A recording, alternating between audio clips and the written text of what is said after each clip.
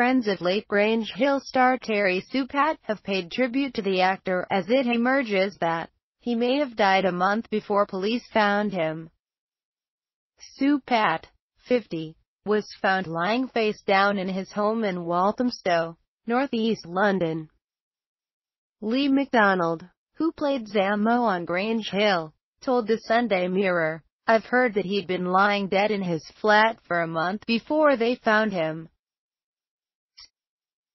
MacDonald added that he had been concerned after Sue Patt was quiet on Facebook, playing Benny Green on the children's TV program. Sue Patt was the first child seen on the show.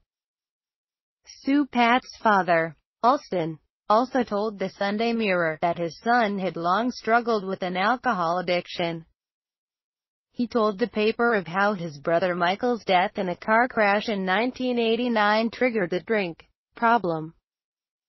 Terry was sitting in the passenger seat next to his brother during the accident but survived.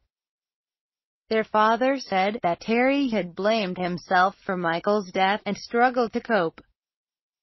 In the later years of his life, Sue Patt became an artist working in graffiti and photography.